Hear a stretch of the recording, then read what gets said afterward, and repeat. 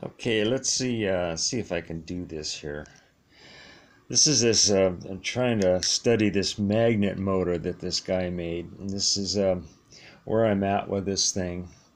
The driver is in there, and in his design, he used plywood, thick plywood, and I think everybody seems to think he hollowed out the plywood and put the driver in the base of his device. But I've simulated that here by putting the coil and the reed switch in just a button cell inside that little cavity there, and it makes a pretty good illusion, and that's what I call this, an illusion. This is my rotor. It's just a lid with two of those ring magnets and those little trip wires that trip a mechanism on the other side here to make this look like it is actually running on a magnetic field alone. And it isn't, but it makes a really good illusion. And as this thing goes back and forth, it's supposed to push on the dead zone in the middle of that ring magnet in such a way that the rotor keeps going around and around. Let me see if I can get this going here. It's delicate. That's one thing he said about his, was it's delicate, and he's right, it is delicate. Okay, that's just going to kind of roll to a stop there.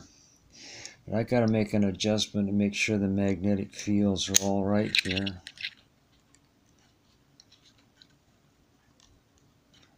Let's see if I get the magnetic fields right.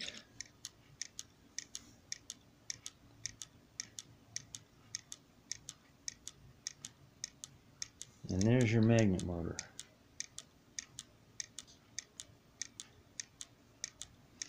It looks pretty cool, actually. I mean, the way he had that set up and everything, because it doesn't go real fast, I mean, it looks like it is just running on a magnetic field. And of course, he has another video where he puts a candle on it, so it looks like there's no air being blown on it.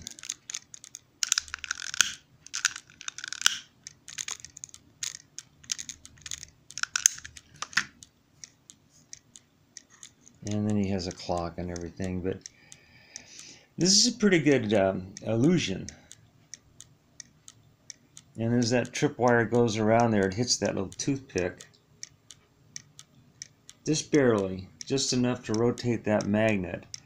So it looks like the magnet is actually turning the rotor around.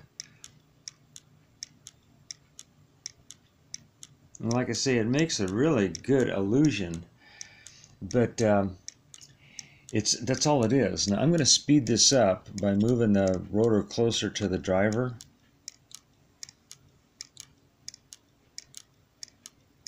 And that's how I'm adjusting the speed on this.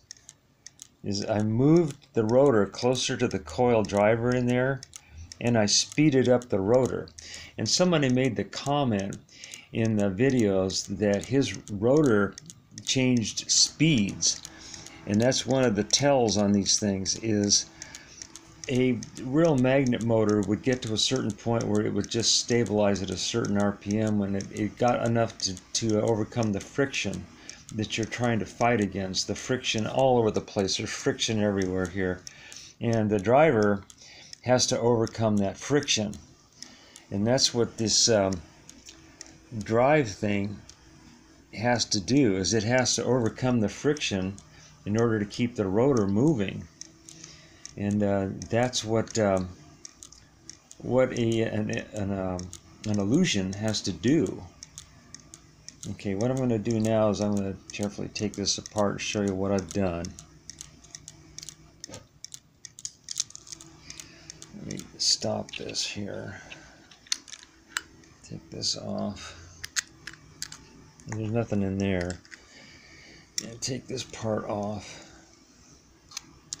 Now, there's nothing in the base, and he shows the base. At one point in time, he shows his base, but I think on his, where the driver is, because his is vertical, his is going around like this, is a hollowed out place in here, and then he put a laminate over the top.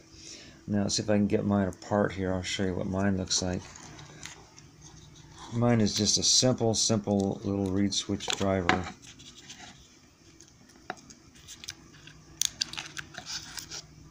And that's all there is to mine. It's just a reed switch in there with a button cell and a coil of wire. And it fits in this thing like that. And that's how you make this illusion. Anyway, that's where I think my thoughts are on this magnet motor. Fun little project. Thanks for watching.